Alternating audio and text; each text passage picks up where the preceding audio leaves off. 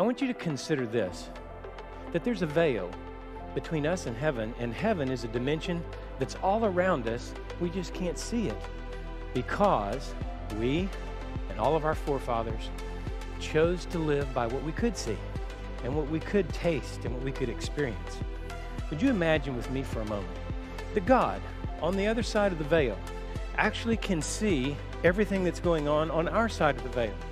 And imagine at one point in history, because he cared for us, he sent his son. He actually came himself through the veil and into the womb of a young Jewish girl, and there he received a body to communicate to us on our side of the veil.